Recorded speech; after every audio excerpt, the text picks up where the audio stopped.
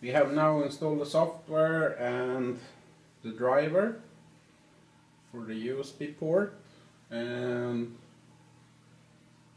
we will now do some initial configuration of the Naza, which will include upgrading to the latest and radio calibration and setting what type of vehicle we have.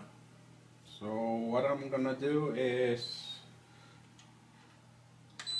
I put on my radio, I connect the battery,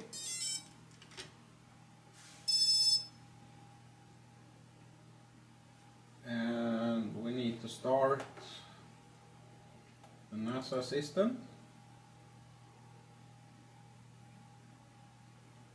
It will boot up and sign in, and it will say that my Naza controller is current software 1.8 and current firmware is 2.01, and the latest firmware is 2.02. So what we are about to do is press OK, and I am about to press the upgrade button, and we get some release notes. So we just fire up the firmware upgrade.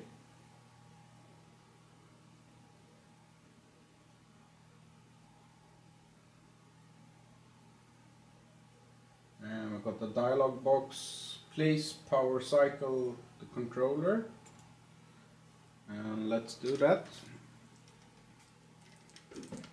I'll simply remove the LiPo from the controller and replug it, and we get connection, and I have a box saying config error and 3. I'll click and OK. We haven't done any radio calibration or something, so I'll just skip those errors at the moment. I will select motor mixer, and earlier we checked that we are about to use the quad rotor X, and it's already pre-configured. Then we will move on to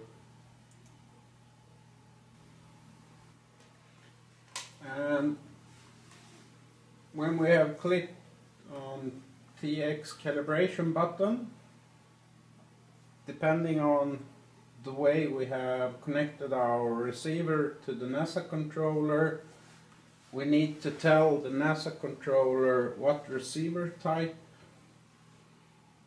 we are using.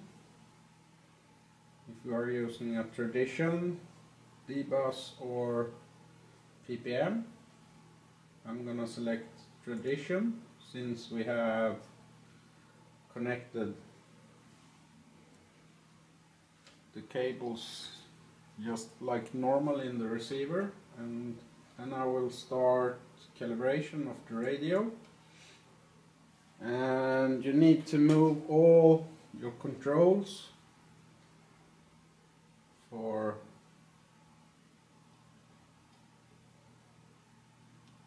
setting all types of calibration.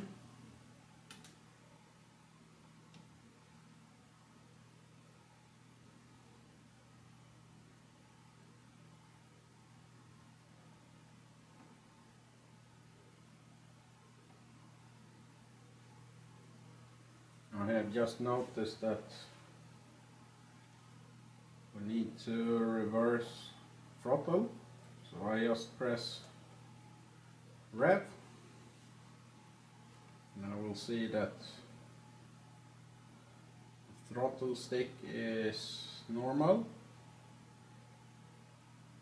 I will test my rudder,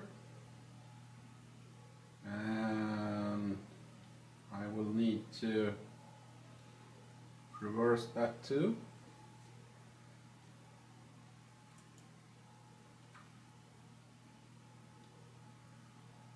Okay, it's correspond to my sticks. We'll need to check the elevator for dive and up and down, and we need to check the aileron. It's the wrong direction, so I will just rev that signal. Okay.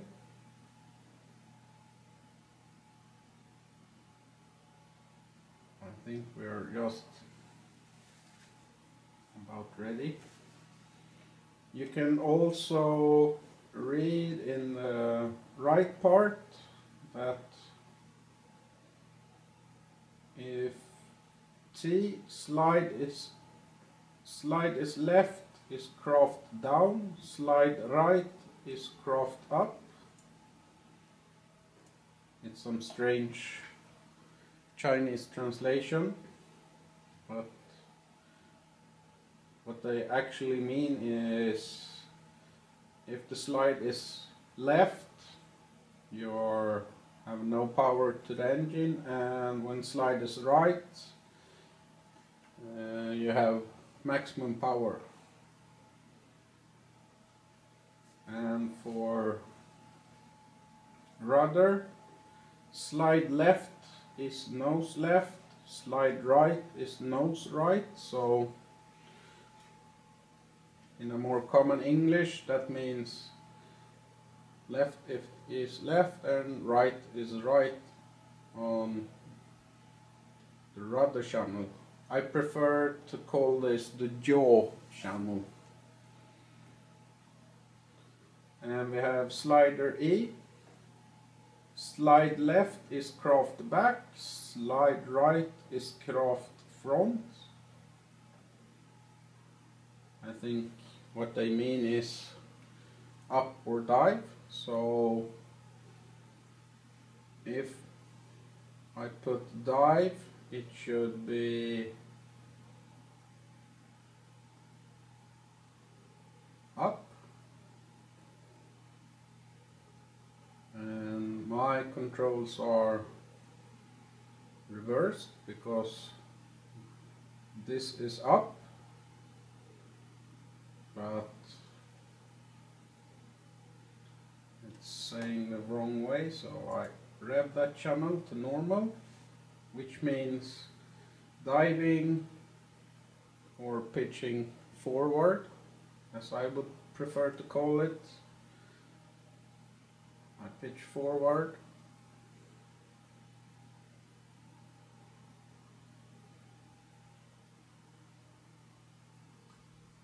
I must have been messing up here.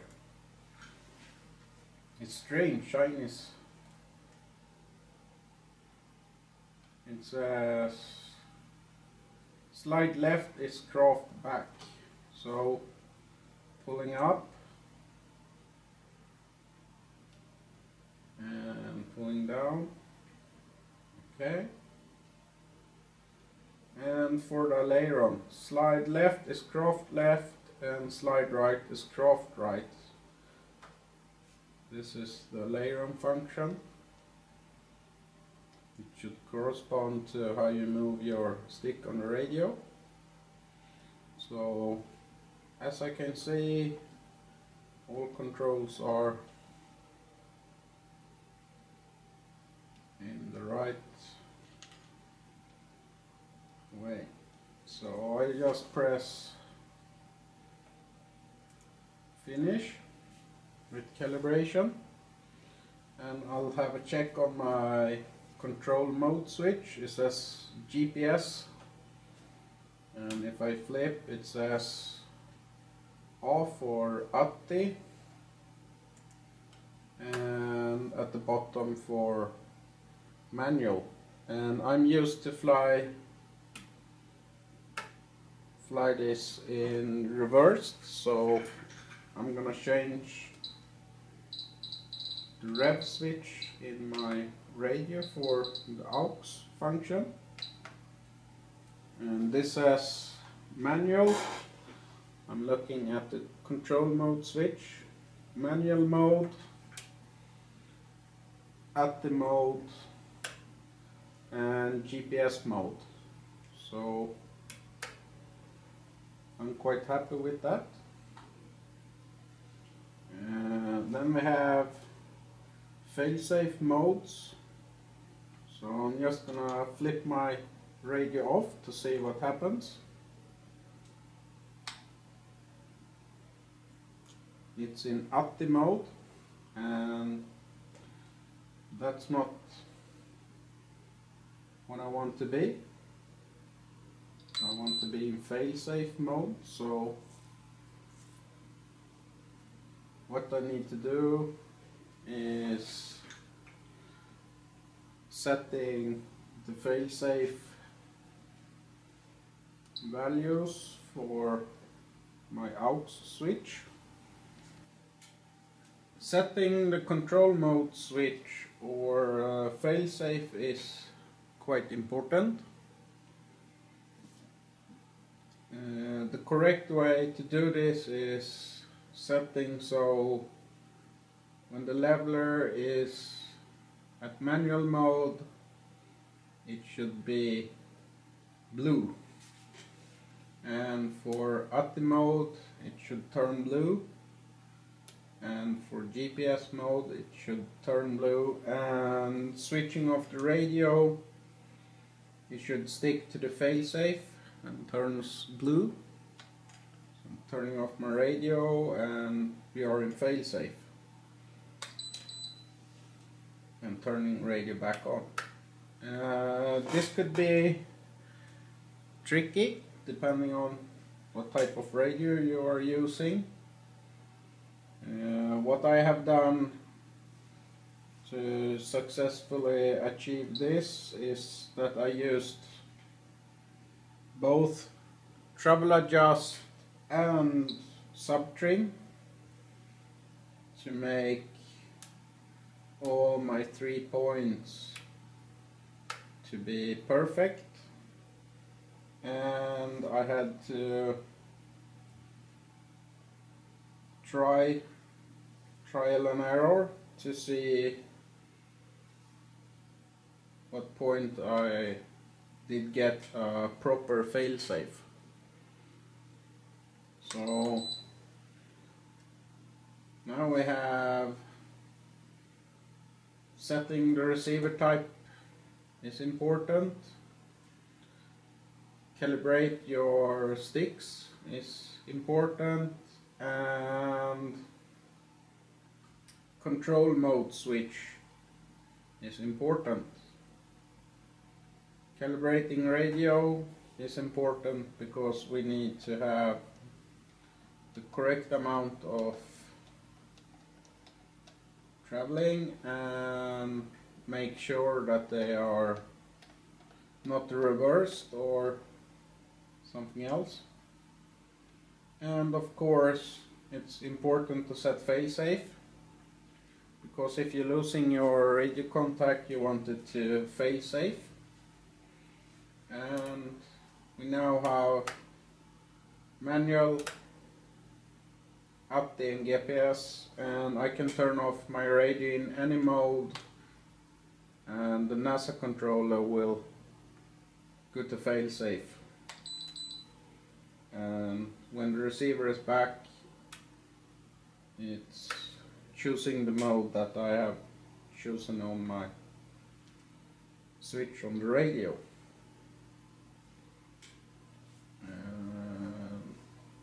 We'll move on. autopilot. We are not gonna change anything at this point until we have made our virgin flights. We'll keep tuning that from when we have it flying. You could change enhanced failsafe methods. What do you want the Discovery and NASA controller to do when failsafing? Do you just want it to land or go home and landing? At the moment I will pick landing. We are about to test both modes, so you will see what happens. We have the gimbal set up. I have no gimbal, so at the moment I will leave this one at off. And finally we have the voltage setting. Protection switch is on. I'm running a 4S LiPo, so I will change the value to a 4S LiPo. And all the basic stuff is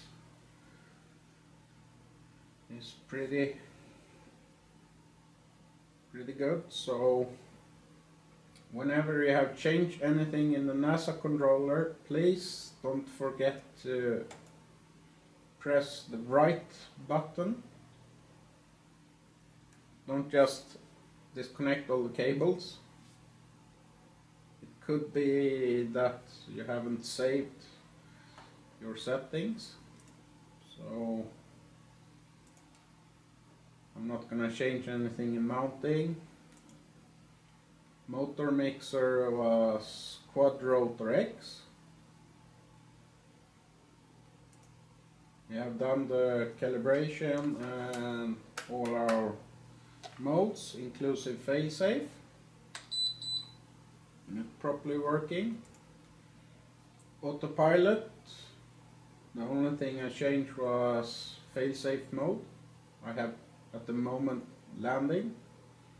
We will test go home and land.